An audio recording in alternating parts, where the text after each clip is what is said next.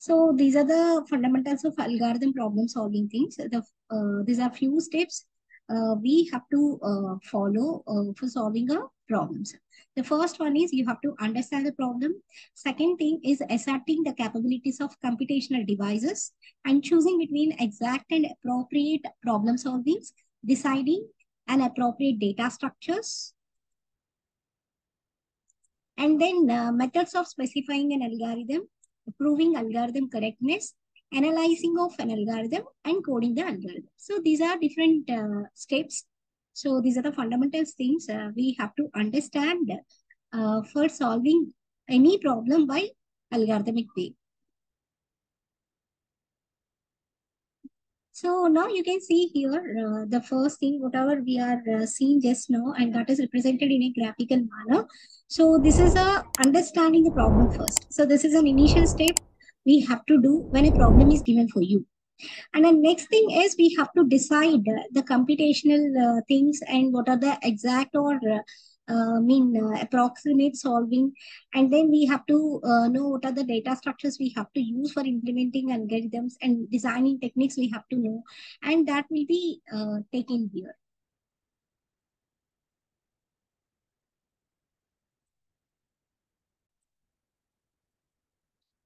And then it follows the designing an algorithm, and you have to prove the correctness for what purpose you written an algorithm, and that algorithm is going to done the same thing we have to prove. And later we have to analyze an algorithm, means how much time it is going to take and how much space it is required to execute your algorithm, and everything we have to go to analyze it. And after that we are finding an efficient algorithm, then we are going to start a coding. So now we are going to discuss about all these things in brief in this lecture. So let's start with understanding the problem. Suppose if you are working for software and industry, like you are working in an MNC, like your client is given some problem for you first. So before you're going to make an implementation thing and everything, so what the first step we have to do, you have to understand the given problem by the client first. So then you have to collect all the requirements, and you have to have any questionnaires or queries is there, like you have to sit and connect with your client, and you have to keep on questioning what are the things you require to understand that particular problem, and you can do that in a repeated process. And you can take any previous existing solutions are there for a particular problem, and you have to take out those things and try to analyze that and check for all the cases and any queries we have, and we are going to talk with the client and get a clear picture on the problem first. And then you have to decide what kind of input you have to given for your algorithm and what we are getting an expected output, and you have to understand that. And the very important thing is it have to give exactly the range of instances that your algorithm needs to handle. Means you are given one algorithm, and that algorithm is can work for this particular thing. It cannot work for more than that. Suppose, see for example, suppose we given one algorithm for ticket booking in online for a bus. So we know like what are the constraints we have with the bus. So those constraints we are taking, like bus is having a limited number of seats, and we are going to purchase those bus tickets in different modes like online and offline mode. So how many tickets you are going to put in online, you have to decide the things first, and then different constraints you have to take to try to understand the complete problem first. And then within that range only you're given a solution. So your algorithm is not going to work more than that. And that thing is also very important. So after understanding the problem, before you're going to start writing your algorithm, you have to know that for what particular instance your algorithm is going to work. Okay, so that is the understanding of the problem. And then the second thing is asserting the capabilities of computational device. So computational device is nothing but, so now you're going to execute your algorithm. So that algorithm is going to execute some machines. So we have a different kind of machines are there, like one human machine. And then the second one is a random access machines. So one human machine which is I mean, uh,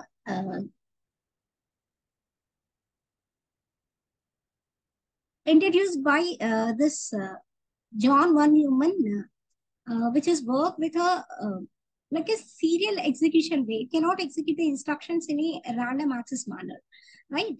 So you have to decide to where means which kind of machine your algorithm is going to work.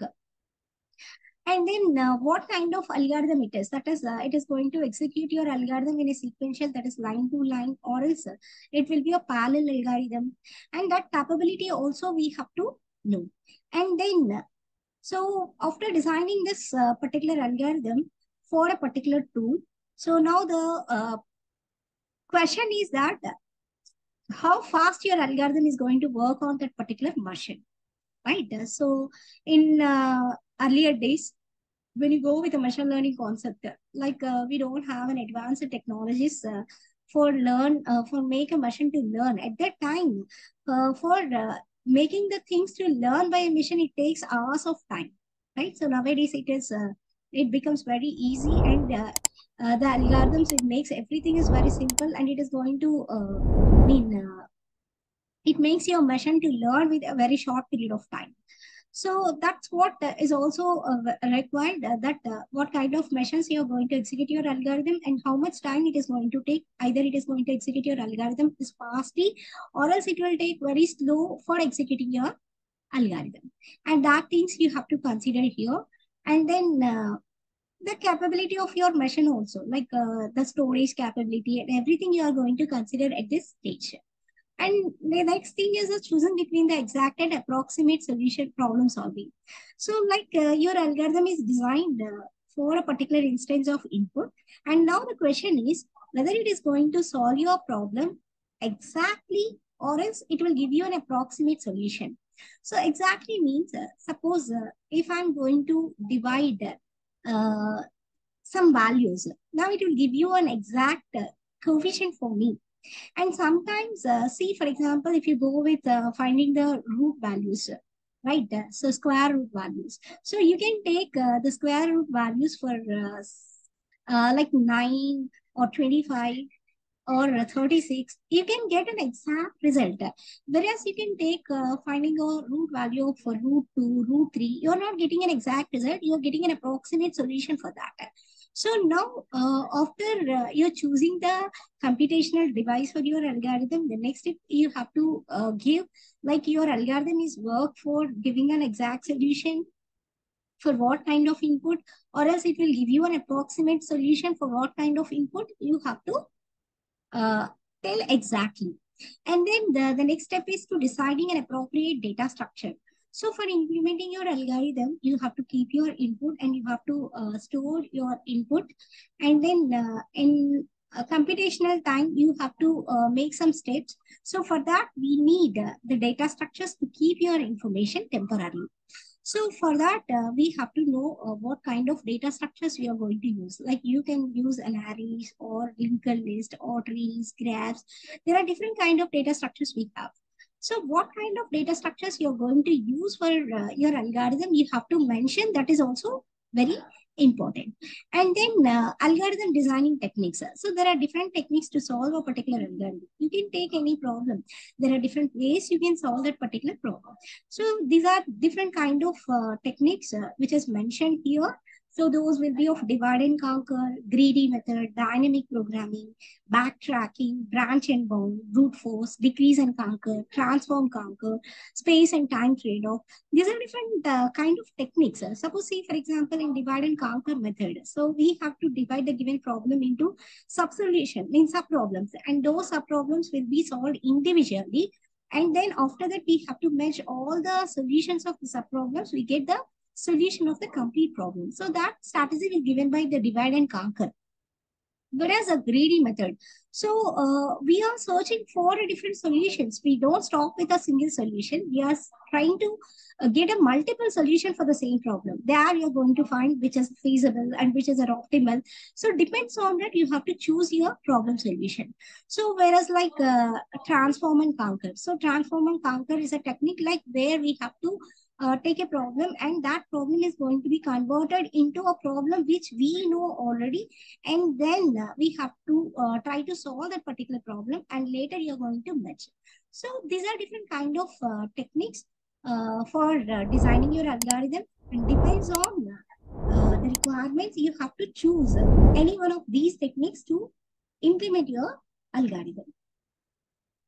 And coming to proving of correctness. So once an algorithm has been specified, and you have to prove for the correctness. So that is nothing but the testing. So testing is nothing but, suppose you are implemented one algorithm, and that is going to find the even numbers between 1 to 100. So whatever the value you are given in between 1 to 100, your algorithm is able to generate the even numbers between that. If it changes the range, now your algorithm, it may not work because you have written an algorithm for that particular range only. But what your correctness will say, whatever the specifications you are given for your algorithm, so now you're going to check, means you're going to test. You have to give a value in between 1 to 100, and you have to check whether your algorithm is going to work perfectly or not. So that is a thing we have to do after implementing an algorithm. And the notation of the correctness for an approximation algorithm is less straightforward than it is a for exact algorithms, because we know already, like we are written different kind of algorithms. Either it is give you an exact solution, or it will give you an approximate solution. So for an exact solution, you can say like your algorithm correctness, yes, it has given a correct answer. Whereas an approximation, we can't say exactly like the approximation things. So for that, we have to give some like error measurement. In between these ranges, we are expecting the output, like that we have to provide it, the correctness proving in that approximate algorithms. And then the thing is analyzing. So analyzing is nothing but, now you are implemented your algorithm. So you have to check for the analyzing of your algorithm. So that is finding the efficiency, how efficiently your algorithm is going to work, and what kind of input it is taking. And for that kind of input, how much time it is going to take, and how much space it is going to execute your things. And these everything you have to consider in this step. So now the factors we have to use for analyzing an algorithm is time efficiency, space efficiency, simplicity of your algorithm, and a generality of your algorithm. So these are the things we consider for analyzing an algorithm. So time efficiency is nothing but how much time it is taken to execute your program, execute your algorithm. And the space efficiency will say how space, means how much space it requires for executing your algorithm. Because see, you can take any problem, there are different ways you can implement the solutions by using different kind of algorithms, right? So in every algorithm, it follows their own way of solving the problem. So for those algorithms, it may differ with the time it takes to execute your program, or else it may differ the space it will take to execute your steps, right? So depends on that. You can choose the efficiency of an algorithm.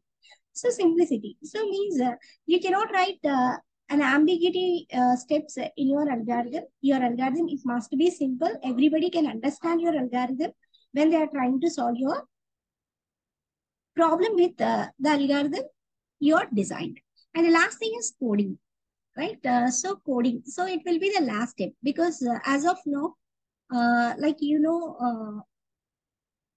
what are the problem statement, and you clearly understand that. And after that, what kind of machines your algorithm is going to work, you decided.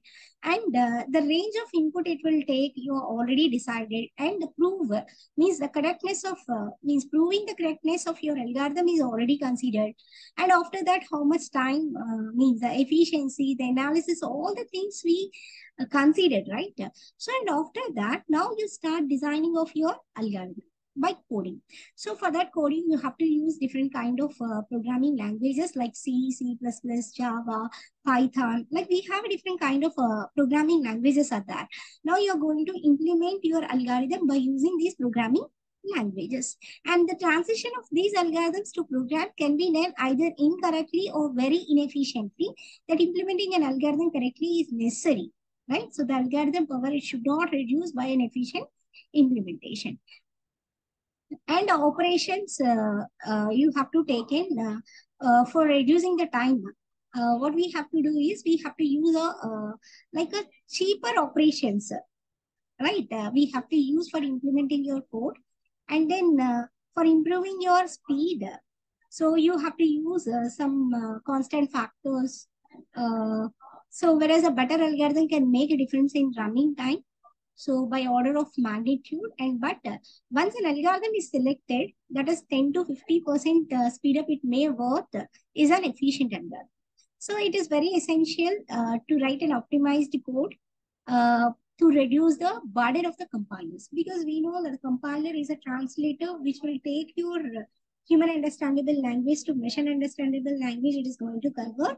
So if you are given an optimal code, means a very less number of lines of code, then the speed it is going to be increased, right? So these are the measurements we have to consider while writing a code for your algorithm. So thank you. So these are the fundamental things we have to know for solve your problems using arithmetic way.